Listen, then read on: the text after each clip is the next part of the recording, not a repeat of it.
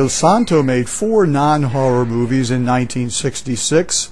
After taking 1967 and most of 1968 off, Santo returned to the Churubusco studios in September 1968 to film El Tesoro de Drácula for Cinematográfica Calderón. El Tesoro de Drácula was scripted by Alfredo Salazar, Abel Salazar's younger brother.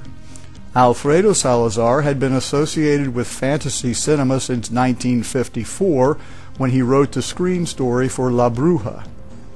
Salazar scripted numerous fantasy films during his career, in addition to westerns, melodramas, and comedies.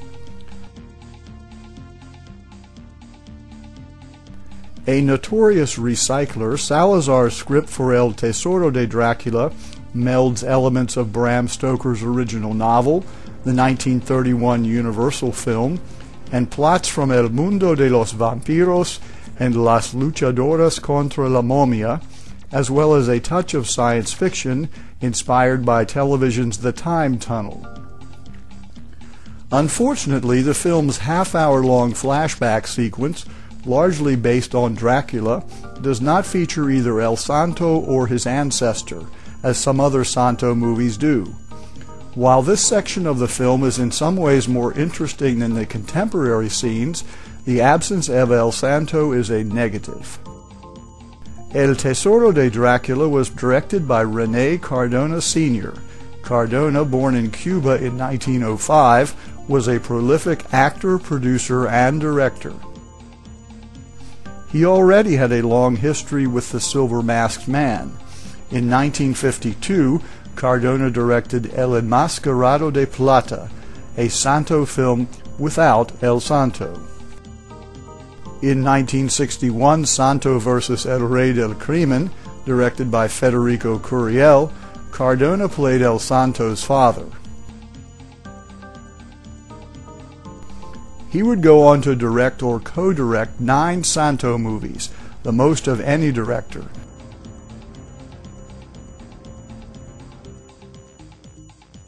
And make many other genre efforts, including the Wrestling Women series and cult films like La Mujer Murciélago and the movie best known as Night of the Bloody Apes.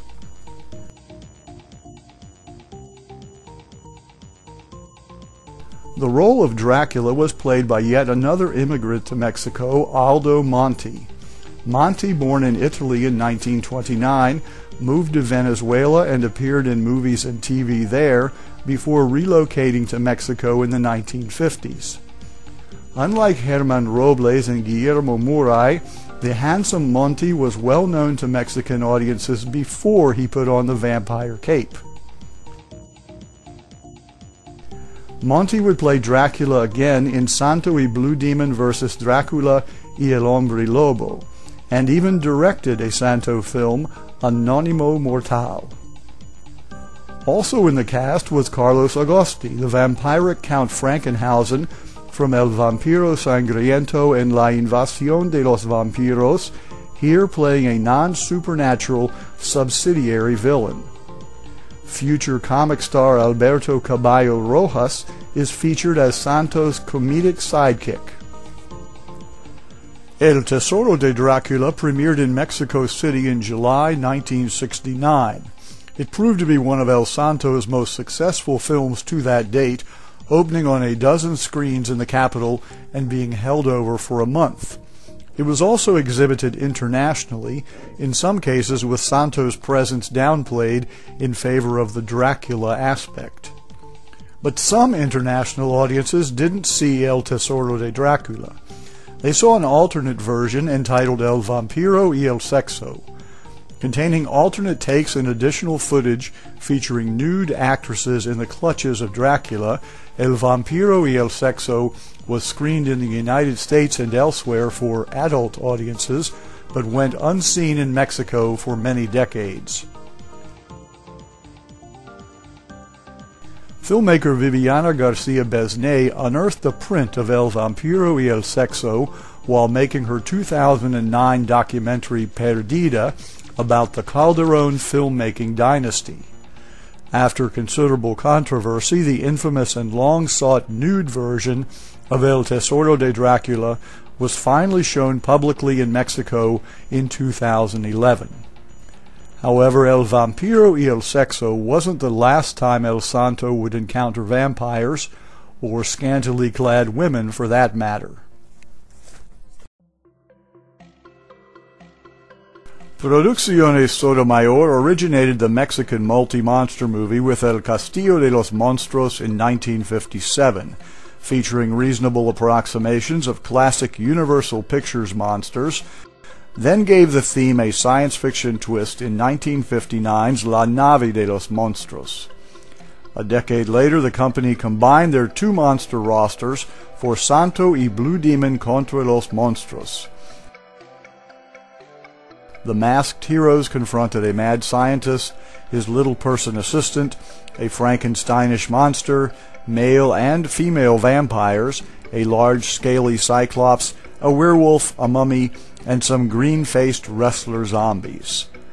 The diminutive alien with the exposed brain from La Nave de los Monstruos is also there, but the light has gone out of his eyes. In an interview late in life with Jose Javier Navarre, El Santo specifically alluded to this movie when discussing the problem of casting non-wrestlers in his films.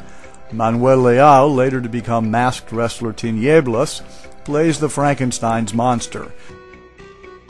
And both Vicente Lara and Gerardo Zepeda, the werewolf and cyclops respectively, were former grapplers. But El Santo had some issues with the film's vampire and mummy respectively. I made 3 films with Sotomayor, and one of them I liked a lot, Santo y Blue Demon vs. Los Monstruos. There are certain types who didn't fit. There's Dracula, a little fellow, and the mummy, a poor little skinny guy. The majority of the monsters I was fighting are wrestlers. If I fight with an actor, he's afraid of falling, and he's right, he's an actor and might get hurt. A wrestler, no. Although, as these shots show, the mummy was doubled in the action scenes by a more durable performer. The vampire has fangs, a pasty face, and nicely done bat ears, and slightly resembles Max Schreck as Nosferatu. He may also have inspired the look of future tabloid star Batboy. Santo and Blue Demon shot 3 feature films for Sotomayor at the Churubusco Studios in January, February, and March 1969.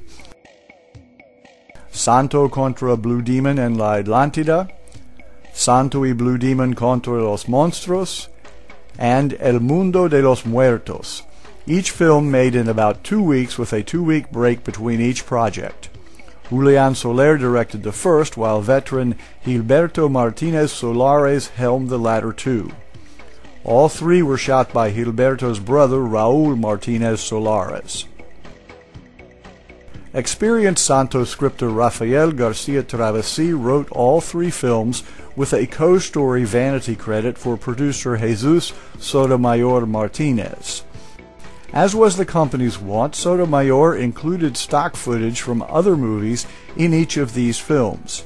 In the case of Santo y Blue Demon contra los Monstruos, it's a musical number by Adalberto Martinez Resortes from their 1957 film Yo Quiero Ser Artista. Santo y Blue Demon contra los Monstruos utilizes the familiar mad scientist revives various monsters to conquer the world plot. Each of the main monsters gets a bit of individual action, and all participate in a couple of mob free-for-alls. But only the 3 vampires get their comeuppance on screen. Santo stakes the vampire man, Blue Demon and Otto Halder stake 1 vampire woman each, while the other creatures perish ignominiously off-screen as the Mad Doctor's lab burns and explodes. If anything, the vampires have a bit more screen time than their associates. In one scene, a vampire woman lures Santo into a trap by asking him for a ride home, a scene lifted almost verbatim from Ataque en las Brujas, but flashes her fangs and calls in monster reinforcements when Santo fails to fall for her trick. In fact, in the export version of Santo y Blue Demon vs. Los Monstruos, it appears the vampire woman flashed more than just her fangs. Publicity stills from an alternate version of the movie indicate El Santo was no longer averse to appearing in the same scene as nude performers. In fact, one still shows him in bed with a topless Hetty Blue, who plays his girlfriend in the film. Unfortunately, this version of the film has not surfaced so far. Santo y Blue Demon contra los monstruos opened in Mexico City in May 1970 in 11 cinemas and played for 6 weeks in its initial run, a record for a Santo film to that time. It was only surpassed by Las Mummies de Guanajuato, which ran for 9 weeks in 1972. So it wasn't long before Santo was pitted against vampires on screen once again. A year after filming Santo y Blue Demon vs. Los Monstruos, El Santo was back at the Churubusco studios for another round with the undead. La Venganza de las Mujeres Vampiro was not, as one might expect, a sequel to Santo vs. Las Mujeres Vampiro, although the producers probably wouldn't have minded if potential audiences thought it was. Vampire specialist Federico Curiel, director of Los Vampiros and numerous other genre movies, was hired to helm the script written by Fernando Ocez and Jorge Garcia Besnay, who had been associated since Santo's first 2 Cuban movies. Jose Ortiz Ramos returned from Santo vs. Las Mujeres Vampiro as the director of photography, although this time he was shooting in color rather than black and white. Aldo Monti was back from El Tesoro de Drácula, but this time he was cast as a police inspector who helps El Santo battle a plague of vampires, although at first he's skeptical. Pero lo importante es saber quién fue el asesino. Yo lo sé, teniente. Un vampiro. ¿Un vampiro? ¡Ay, qué romántico! Morir en brazos del conde Drácula. Interesante, guapo. No bromees, Patty, y cuidado con publicarlo. Teniente, no hay que olvidar las pequeñas incisiones que presenta la víctima en el cuello. Además, los vampiros y el vampirismo son absolutamente reales, que se conocen desde tiempos muy lejanos y se han comprobado 1 y 1000 veces. Todo eso no son sino supersticiones. Gracias a la ciencia moderna y a la difusión más amplia de los conocimientos, han sido desterradas de las mentes cultas. Sin embargo, hay una cosa que la ciencia no ha hecho: ocuparse de los muertos. A la ciencia le interesa únicamente el hombre mientras vive. Después de muerto, ya no es campo para la investigación. Y precisamente el vampiro empieza a existir después de muerto. Norma Lazareno, the female lead in Night of the Bloody Apes and a veteran of numerous films of all genres, played the spunky heroine, a newspaper reporter out to get the big scoop, even if it requires dressing up like a hippie chick. The lead vampire role of Countess Myra went to Cuban-born actress Gina Romand, who had the female lead in El Santo's second movie, Hombres Infernales, shot in her homeland, and also in the wacky Vergara Santo film, Profanadores de Tumbas. Now, however, she was the villain, and would be back to threaten El Santo in the title role of La Hija de Frankenstein, Frankenstein's daughter, in 1971. La Venganza de las Mujeres Vampiro, like many Mexican vampire films of the 1960s and beyond, mixes science fiction with horror. Vampire Countess Myra is revived by mad scientist Dr. Brankov for reasons unclear. She immediately starts recruiting a new band of vampire followers so she can get revenge on El Santo, whose ancestor apparently put a stake in her heart years ago and wiped out her followers. Federico Curiel, who has a cameo role in the movie himself, puts the film together slickly, and this is one of the better El Santo films overall. The milieu of hippies, pop art, and go-go dancers is amusing, and the cast and performances are entertaining. Myra assembles a decent-sized group of subsidiary vampires who are burned in their coffins at the climax in a scene extremely reminiscent of Santo vs. las mujeres Vampiro. Although no prints or even photographs have yet emerged to confirm it, contemporary press accounts indicate La Venganza de las Mujeres Vampiro was yet another Santo movie containing nude scenes for export. However, it was the general audience's rated version that premiered in Mexico on Christmas Eve 1970. El Santo's last cinematic clash with vampires was one of his best, Santo y Blue Demon vs. Drácula y el Hombre Lobo. El Santo co-produced the film with Cinematográfica Calderón, and Alfredo Salazar turned in another effective, if overly familiar, screenplay. This time, in addition to borrowing from El Mundo de los Vampiros, including the stake pit demise of the vampire, he also included a gory vampire resurrection scene inspired by Hammer's Dracula, Prince of Darkness.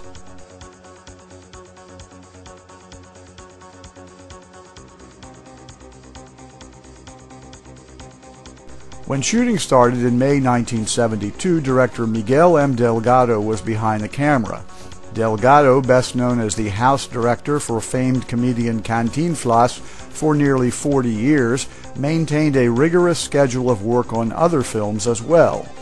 He had previously directed Santo vs. La Hija de Frankenstein and would helm 2 more Santo movies after this one. But his introduction to fantasy cinema had come much earlier with 1958's excellent Misterios de la Magia Negra, which coincidentally starred Aldo Monti. Santo and Blue Demon were reunited for the first time since their hit Las Momias de Guanajuato, and Aldo Monti returned to the role of Count Dracula. Dracula's hirsute companion, Rufus Rex the Wolfman, was played by the son of cinematographer Agustín Martínez Solares. Agustín Martínez Solares Jr. was a handsome young actor who had a brief but prolific career in this era. Santo's girlfriend in Santo y Blue Demon vs. Drácula y el Hombre Lobo was played by the very cute ingenue Nubia Marti, who would team up again with the silver-masked superhero in Santo vs. Las Lobas. Marti's character is quite assertive and energetic in Santo y Blue Demon vs. Drácula y el Hombre Lobo, actively assisting Santo in his battle against the forces of evil. There is plenty to like in this one. Dracula, the Wolfman, a bunch of other wolfmen, several vampire women, an evil hunchback, and 2 masked wrestlers. Santo y Blue Demon vs. Drácula y el Hombre Lobo proved a fitting climax to El Santo's decade-long battle against the undead. Although he would continue to make movies until the early 1980s, El Santo never met another vampire, possibly because he had destroyed them all.